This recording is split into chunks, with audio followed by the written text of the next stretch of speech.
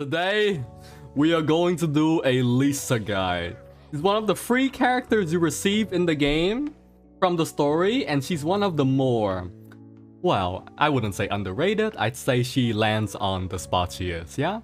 Since I'm probably the one with the most decked out Lisa in this game, if I do say so, yeah? I'm pretty proud to flex my Lisa. This is my talents, my constellation, my set, the weapon, and the stats.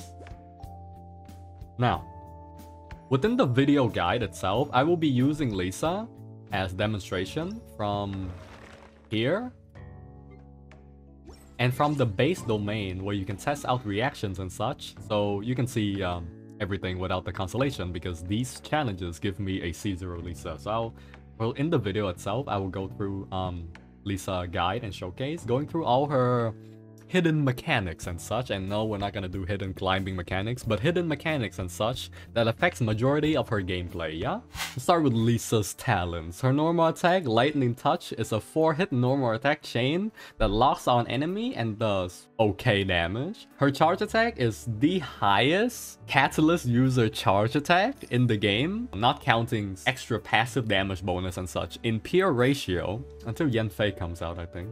The last hit of her auto attack chain does have a teleport and iframe. You can technically use her 4th attack to iframe and dodge enemy attacks, but mostly if I really stay on Lisa that long, I just use the last hit as a teleport, right? Just to reposition. I would never use this ability to actually dodge attacks. And her charge attack is a cone charge attack that with the level 20 passive also applies a stack of Violet's Arc, which helps her E ability. And let's go to the E, yes? Lisa's second ability, Violet's Arc, has a press and a hold version. The press version, she sends out a little ball of lightning with a 1-second cooldown. Her hold E portion has a 16-second cooldown and does a ton more damage, and this damage is increased per stack she gets. With her charge attack, she can apply 1 stack. With her tap E, she can apply 1 stack. That's what people think. I'll show you in a bit. So, mainly for Lisa, Lisa E does have a very high damage ratio, and she truly seems like a mage character, as she needs to stand still to charge up a hard-hitting ability and then release it. And her tap E was supposed to enable her to do that big damage. Right, so get them all bunch up together. Yeah, they kind of move like this, which is kind of odd. Alright, I'll just walk over here and get them all to walk over to me, I suppose. And I'm dead. So, everyone knows that her tap E gains, puts 1 stack on an enemy. And this 1 stack increases the damage of your hold E ability, yes? But there's a mechanic in the game called bouncing, where if all enemies are really close to each other and you tap Lisa's E, they actually get 2 stacks or even 3 stacks all at one time. Let me wait for the stacks to expire and I'll do on all of them again. There. Now some of them gets 3, some of them gets 2, some of them gets 1. And that's because Lisa's tap E does have a small radius, the explosion. And if that explode hits another enemy, they all get extra stacks. So if you have a way to group enemy together, that's an easy way to get extra stacks, right? So Lisa can easily 3-stack or max stacks on an enemy just by tapping her E alone, but there are a couple more things that you can do to gain extra stack on Lisa, and namely it is doing Super Conduct and doing Overload. If you do Super Conduct or Overload, you gain 2 stacks instead of 1. So this is for the Super Conduct one. I think this is a combo that everyone knows, yeah? Super Conduct, Ice, and then Electro with tap E Lisa, and you gain 3 stacks, yeah? Like so. But they gain 3? The reason why they gain 3 stack is that explosion does enable the bouncing mechanic we said earlier to bounce even further. So I can do it again. And if they're all close to each other, they all get 3 stacks. Same thing here. If you were to apply Pyro and then Electro with Lisa, you give everyone stacks up to 3, yeah? And that is how you gain stacks with Lisa, with tap E and how to gain more stacks with it. Using Swole with Anemo or using Electro Charge doesn't have the same function. I don't know why. So for Lisa, hold E ability, it just does good damage, you can charge it, and I will now showcase the hold E, yes? I think everyone knows the fact that yes, Lisa hold E does do a ton of damage. Because it has a whopping 1350 damage ratio when max. It's someone's burst ability when max.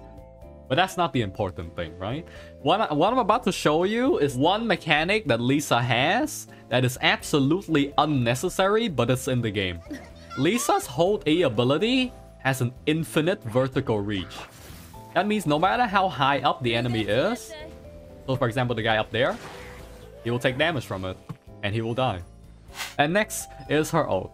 For this ability, the part where it knocks back, it actually knocks back enemy, but for smaller enemies, it kinda stuns them for a brief moment or so. So smaller enemies like Hilichurls or Treasure Hoarders will not be able to act, but bigger or higher weight class enemy will still be able and be unaffected by this knockback whatsoever. Okay, at level 13, Violet Arcs has a 1035% damage ratio at 3 stack, and her press damage is 170. And for her Lightning Rose, her Elemental Burst, at level 13, it does 777% damage per discharge. It has a duration of 15 seconds with a 20-second cooldown and 80 energy cost. Her Lightning Rose ability hits 29 times overall at level 13, averaging up to around a 2 to 53% damage ratio. At level 6, this ability has a 51.18% damage per discharge and hit 29 times, so that is 1484 damage. Well, percent, right? And at level 70, she gains this passive. Opponents hit by Lightning Rose has the defense decreased by 15% for 10 seconds. Since her ult lasts 15 seconds and this passive lasts 10 seconds, you can maintain this debuff for up to 25 seconds. So that's across her entire cooldown, so you can maintain this debuff on the enemy at all times, assuming you have, good enough energy recharge. And this is probably her best passive. I'll be honest, this is mainly the reason why you use her. Except, you know what I mean. But yeah, there's only 3 sources of defense reduction in the game, which is Razor C4, Klee C2, and Lisa is the only one that gets it for free. And why this is important? I'll have to lay down some concepts for you, okay? Okay, we're gonna test it on the Geo V-Shaft. Geo V-Shaft has a natural 30% physical damage resistance. So normally, my Zhongli first hit will do 1352 damage. Yeah? If I hold my E, Zhongli hold E barrier has a minus 20% physical resistance. So the enemy now should have a 10%, right? From 30 minus 20. That'll be 10%. So now I'm hitting for 1738. I'm gonna try on Superconduct now. If I go for Ice, for Electro, that'll be Superconduct. With Superconduct now, I'm hitting for 2221 damage. The enemy resistance right now is minus 15. Because 20% from Zhongli and 40% from Superconduct is 60%. But resistance below 0% has half the effect. So that's why instead of minus 30, the enemy only has minus 15.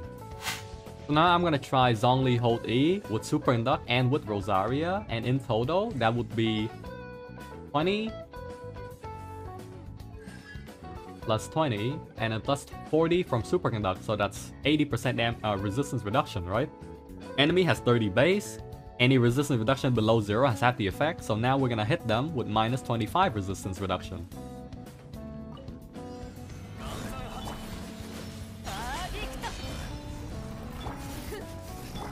So with minus 25 resistance reduction, we're hitting for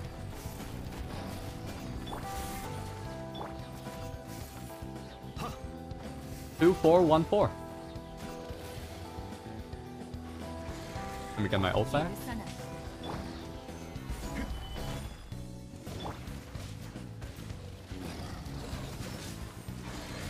So that's 3 instances of resistance reduction for 2414. Now I'll show you just one instance of resistance reduction, and then an instance of defense reduction. So the enemy right now is just minus 15 resistance and minus 15 defense, right?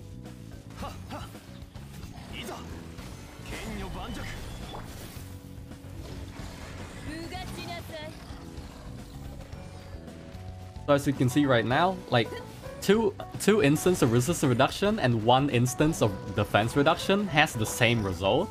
Because the reason why it has roughly the same result as, well, we discussed at the start, right? When the enemy resistance is below 0, you get half the effect. So generally, only the very first instance of resistance reduction give you the best result. And that's why Veridicent said minus 40% resistance reduction on top of Venti C6. It's probably the most useless thing in the game because essentially you're paying $1,400 for like 2% more damage. I think that's why Venti C6 is a scam, unless you want a Nemo resistance reduction. Now we're gonna try everything. Minus 30 defense, minus 80 resistance reduction. Right, so I'm gonna do Rosaria, into Lisa, into Razor, and that would be 2840 damage. So we went from 1352 to 2840, which is doubling damage. Well, more than double the damage, right? So the problem is everything in Genshin Impact has diminishing return. Every single aspect of Genshin Impact stat line has diminishing return. I guess maybe except crit rate, but then again, if your crit hits 100%, you get 120 crit rate, that's diminishing return, right? Because you're getting nothing back from it. Well, stacking multiple instances of resistance reduction doesn't really help you too much, but stacking multiple instances of defense reduction, well, defense reduction alone doesn't matter too much. It has to be on top of resistance reduction, hence why I think Razor is really popular, because he can proc Superconduct, and he also has defense reduction on his Constellation, which I think that's why makes him popular. It makes him a decently good DPS. Next is to go for Constellation, yeah? Lisa's Constellation 1, Infinite Circuit. Whenever Lisa hits an enemy when holding E, she gets 2 energy per enemy hit, up to 10 max every cast, right? That's what it says, but that's a lie. Because tapping E also generates energy from that passive alone. Even though her tap E ability should not generate energy. Let me go up. Lisa's tap E ability generates 0 energy and her hold E generates 5. But because of this C1 passive that is mistranslated as hell, he does gain energy from tapping her E. You can see the animation right here. The particle going in. With that passive, second Constellation, Electromagnetic Field. You know, if you're playing Lisa without a barrier character, you must be the most massive balls player in the game. Or you have a tank Lisa or something. I don't see the point increasing her interrupt resistance if a barrier gives her interrupt immunity. C3, increase the level of her burst by 3. C4, increase the number of bolts from her ult by 1 to 3. I have this massive, like, why does it have to be RNG? As we talked about earlier, Lisa ult hits 29 times throughout its duration, only on one target, right? Basically, this Constellation does increase Lisa AoE cleave by around 4 times, right? If you're lucky. It's going up from a, what's the number again? 777, right? Times 29, times 4. So technically, this ability has a 9,000 damage ratio if you're hitting multiple enemies, if you're lucky. C5, increase the level of her E ability by 3. Very nice. C6, Pulsating Witch. I think this is the Constellation that people always look at, right? 3 stacks. 3 stacks. With a decent AoE radius as well. But since we already talked about how you get 3 stack with Lisa's E ability, with the mechanics we talked about earlier about bouncing, the Superconduct, and the Overload trick, her C6 is kind of meh. It makes her easy to play, but it's so unnecessary. Her C6 is more of a convenient rather than something mandatory, but that convenient is really good because sometimes it's annoying to try and remember everything, yeah? Next is artifacts. There are several builds for Lisa, but I think generally all the builds revolve around this. Okay, this might be copium, but in patch 1.6, they did say they were gonna buff all reaction instead of melt and vaporize, so like electrocharge, overload, throw, so and so, right? So this set, this 4-piece set, should be the best set for Lisa after the update. If reaction does more damage, yes? But for me right now, I am running 2 Thunder Fury, 2 Noblesse, just for the raw damage. You can also run 2 Thunder Fury, 2 Gladiator if you're a lucky ass that get a Gladiator set that is good. That'll be her 2 sets. Her sets are pretty straightforward. You can run Thunder Shooter. I'd say that, yeah, how about we just stick with Thunder Fury, you know? We'll stick with the simple one. Let's just stick with the simple and normal one. And no physical damage Lisa with Skyward doesn't work. Don't try it. Right, so let me just talk more about the weapons, right? For 5-star weapon choice, as I said, Skyward Atlas should be the best weapon for her because it gives you raw base stat, attack percentage. At Refinement 1, it's still 12% elemental damage, which is really good. For her Lost Prayer, don't. Just, if you really need the critical rate, sure. But I'll be honest, if you play Lisa, and you stay on field with Lisa, for 16 seconds, you must really love Lisa. Because you need like 12 seconds to outdamage Atlas, I assume? Or you have more crit rate, right? So you might have better DPS, yeah? Memory of Dust. Memory of Dust does hit harder than Skyward Atlas if you full stack it. But same applies. Did you really stay on Lisa for that long to finish a whole auto attack chain or 2? The full stack? And then hold E with Lisa. I think the rotation of Lisa hitting ult and holding E is long enough. For 4-star, what's it? Amazing. Just swap to Lisa, hold E, snap. That's done, right? Wine and Song? Nah. I have Perception. It's a good stat stick. That's fine. It has decent damage, I'd say, but the passive is like, yeah, it's okay. It's just a weaker version of Atlas, but Witsit is a better version of Perception, so just use Witsit. Solar Pearl, if you can afford the Battle Pass, this is good. It gives you at Refinement 5 like a 40% damage modifier, which is amazing. Sacrificial Fragment. I mean, like, you know, if you want to hold her E twice, you kind of use Lisa to just drop the ult for the defense reduction and then hold E as some extra damage rather than you don't really main damage it. Favonius. Good ER. If you need ER, I would always recommend Favonius weapon. All of them are broken. But now this is the important part, right? This is the true weapon for most people on Lisa. So Lisa would probably be the most free-to-play, low-invested character that you have for free. Because you can use Twirling Tails, level her up to unlock this passive, and that is her job. Maybe slap some energy recharge onto her, and that's fine. That is literally gonna be her job for low spender, and if you're like AR 30 or something, that's how you play Lisa. Right, that's just her abilities, right? And her weapons, yeah? Alright, so team comp. This is a pretty popular comp. Why is it named Rosa Lisa? This comp allows you to proc multiple reaction at the same time, and no, it does not interrupt your vaporized reaction too much. You just do another electro reaction on top, based on how the elemental aura works, because Xingqiu and Bennett provide a lot of aura on their own. The Eula team also works, but for this team, I'd say I would prefer Fischl more, just because you want most on-time screen on Eula, because he shows up really inconsistent without the energy recharge from the 3 characters, yeah? Next team is any team. I think everyone knows, but like any team with Lisa, Venti probably works just to suck in. I wouldn't say Lisa would be a mandatory on any team comp per se. I'd say Lisa is more of like, okay, I have a flex slot. How do I increase my damage? I already have some resistance reduction. I want a defense down. You can't just use Blade to defense down sometime, but Overload kind of is annoying for her, right? And she also eats up more reaction. You can just put, okay, if I need a defense down on top of resistance reduction, you put Lisa in, yeah? But most of the time, the problem is, the biggest problem is, it's not that Lisa is super weak, it's that her competition are super strong.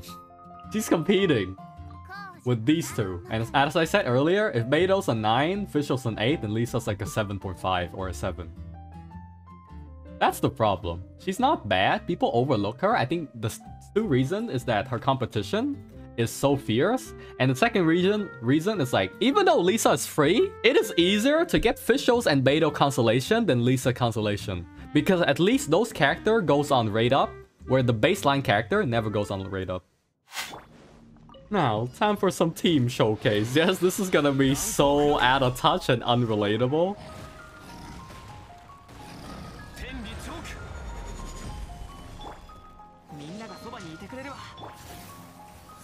So now, one with 3 stacks and one with 0 stacks. The one with 3 stacks will take 91,000 damage, and the other one, how much damage did he take? I didn't see, fuck.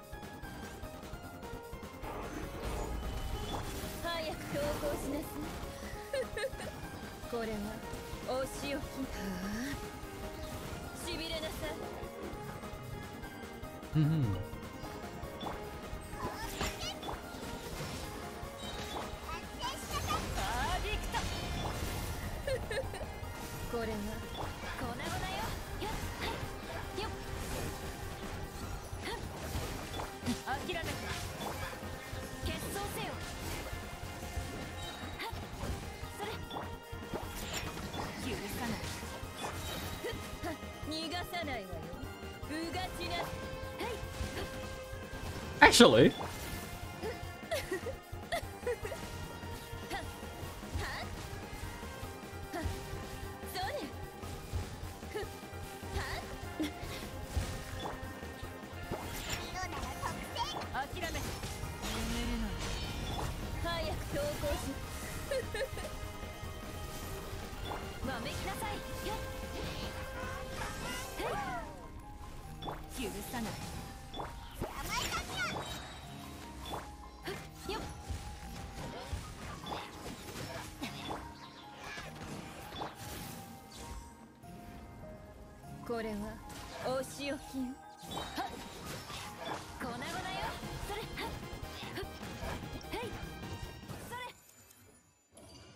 alright, thanks for watching the video. Please like, subscribe, and comment down below. You can find the link to my Twitch in the description. I hope to see some of you YouTube frogs on my next stream. Alright, goodbye.